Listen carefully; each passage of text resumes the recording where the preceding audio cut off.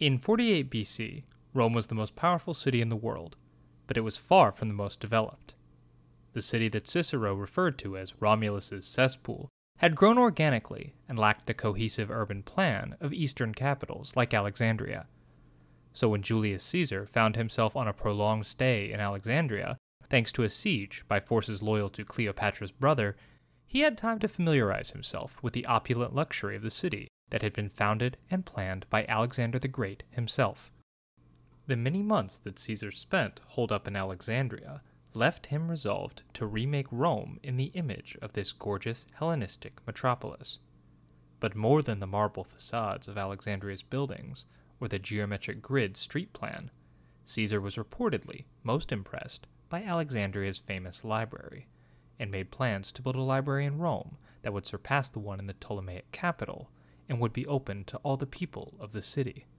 Rome had extensive private libraries that were the preserve of the elite, and though Roman intellectuals like Cicero, Varro, and Calpurnius Piso maintained extensive collections, these would not have been available to the general public. Caesar hoped to change that. The Great Library of Caesar was just one of the dictator's many initiatives and reforms that quickly fell by the wayside after the Ides of March. With Rome plunged into another decade of uncertainty and political intrigue that culminated in the Republic's final civil war, those at the top of Roman politics had more pressing concerns than making literature and learning available for the plebeians. However, Caesar's heir Octavian would eventually seize sole control of the state, and did decide to honor his adoptive father's wish with the construction of a grand library. But like all of Octavian's projects, this library would be a tool for his propagandists to manufacture consent for his new regime.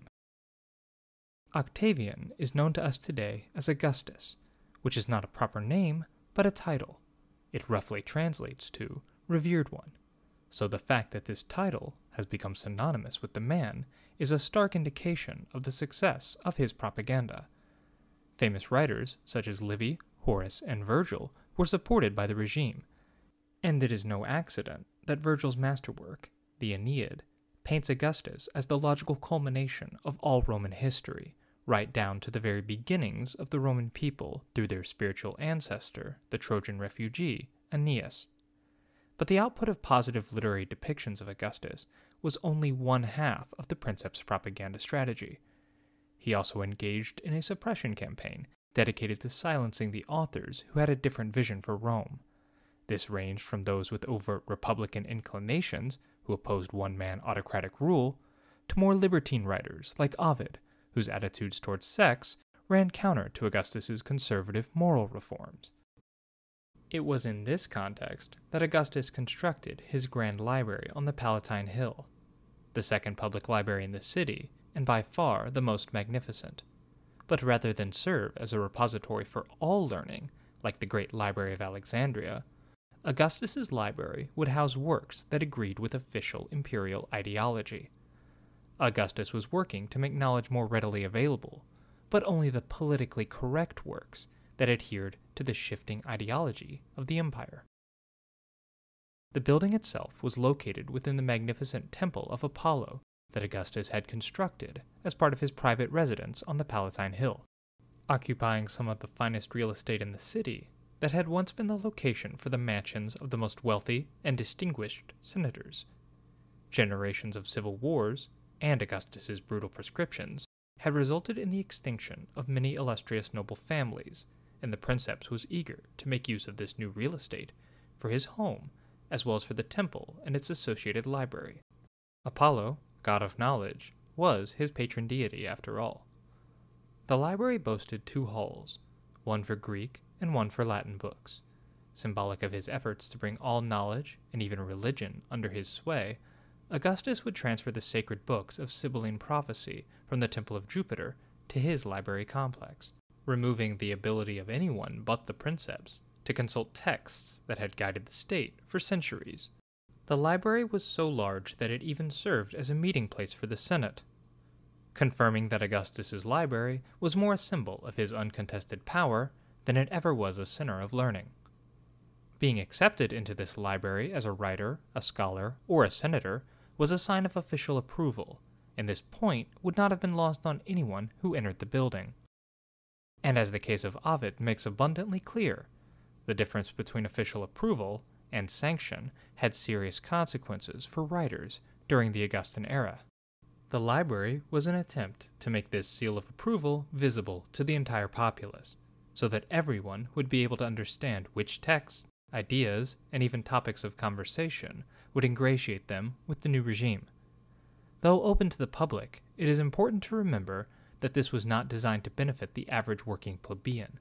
Literacy in the city was between 10 to 20%, and anyone with time on their hands to consult antiquated Greek texts was bound to be a member of the upper echelons of Roman society. By shaping the worldviews of Rome's intelligentsia, Augustus was simply using the same bread and circuses approach that had proved so effective with the urban poor.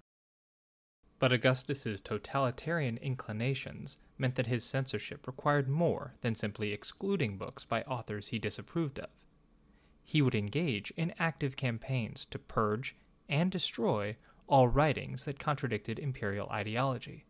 When the historian and scholar Titus Labienus emerged as an outspoken critic of Augustus's one-man rule, the Princeps ordered a show trial that saw him condemned for treason, simply for speaking out in favor of the restoration of political rights. All of Labienus's works were ordered to be burned, and the scholar killed himself in protest, but would not allow his family to cremate his body, as he refused to let the same element which had destroyed his life's work destroy his body as well. This gesture was remarkably bold, and was meant to shame Augustus in a culture that esteemed a proper burial as a necessity. Since all of Labienus's works are lost to us, it is one of the few examples we have of his forceful character. But it wasn't simply activists and critics that had their works consigned to the flames by Augustus. He also ordered the destruction of thousands of ancient religious texts that had been used to guide ritual and worship in the city for hundreds of years. As they are lost to us now, we have no idea what they said which provoked the ire of Augustus. Even his adoptive father was not safe from censorship, as several tragic plays and poems authored by Julius Caesar himself were destroyed because they ran afoul of Augustus's strict sexual morality laws. Though innumerable texts are now lost to us forever due to his actions, even the almighty Augustus lacked the power to alter the life, literature, and culture of Rome. He believed that one-man rule would result in stability, but just a generation later, Caligula would prove just how unstable a government can be when it is subject to the whims of a single individual. Yes, Caligula's sexual behavior and appetite for spectacle ran counter to Augustus's vision of a proper emperor, but Caligula also differed from Augustus in his attitudes towards literature. Perhaps it was because he was the grandson of Mark Antony, who Augustus had defeated, but Caligula ordered the works of Titus Labienus be sought out so that they could be copied and preserved. Stranger yet, Caligula even made his distaste for Virgil's Aeneid known, and the work fell out of favor during his reign. Though fortunately for us, the epic poem did survive, it isn't too difficult to imagine a timeline where a longer and more stable reign for Caligula resulted in fewer copies of the Aeneid being made, and none surviving through the ages. The totalitarian powers Augustus invested in the office of the Princeps would ultimately be the undoing of Rome. But had things gone only slightly differently, they could have been the undoing of his legacy as well. Hi, this is Titus from Tribunet. If you enjoyed the video you just saw by Gaius, and if you're interested in thoughtful content that explores the complex culture of the ancient Romans, don't forget to hit like and subscribe.